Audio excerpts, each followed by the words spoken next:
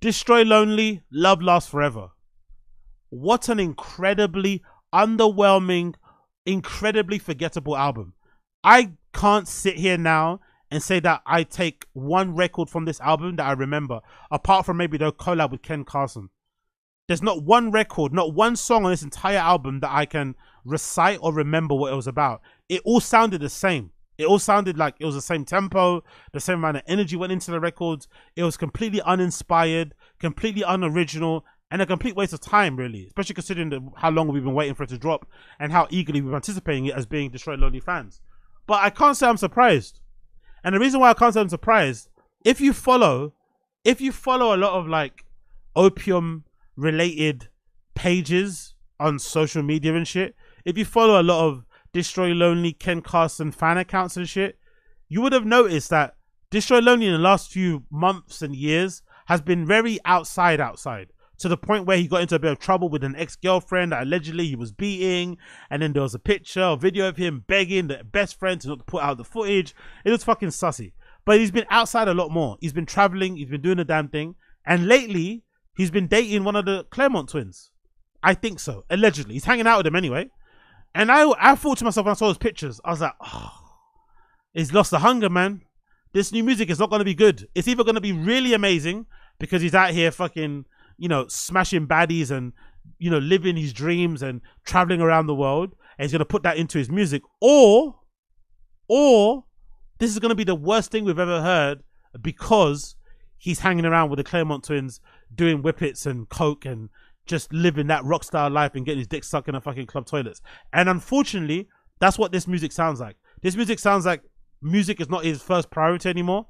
It makes good money for him, fair enough, but he's not in the studio slaving over tunes and pouring his heart out on records and putting together melodies and choruses. It's really, really bad. And the really sad thing about it is that out of Destroy Lonely and Ken Carson, I always thought that Destroy Lonely was the way more talented one, but Ken Carson was maybe the more harder worker, but the tunes just weren't as good. So I was kind of focusing more of my attention on Destroy Lonely.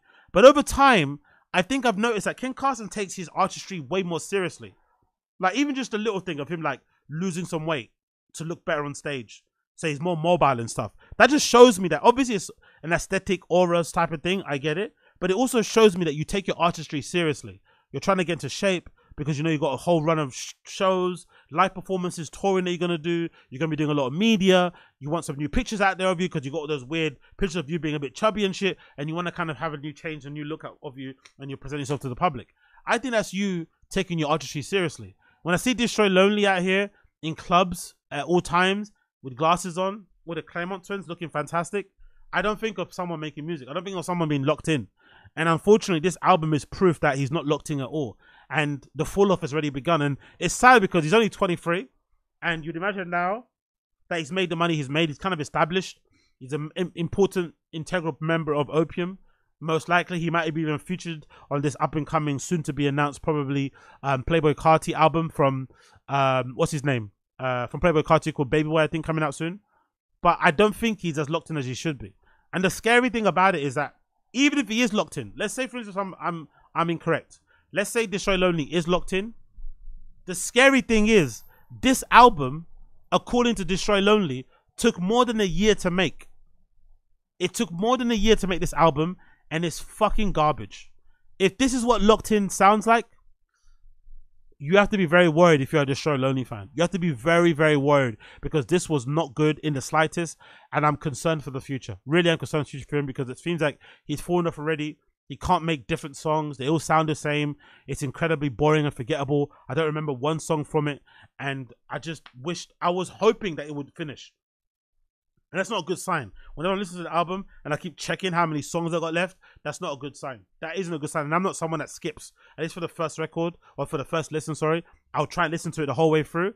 But trying to listen to this the whole way through was absolute torture. So Destroy Lonely, unfortunately, it feels like it's fallen off. And the fall off has been because he's made so much money. He's now fucking loads of baddies, living his best life. But unfortunately, the music is suffering. Unfortunately, the music is suffering.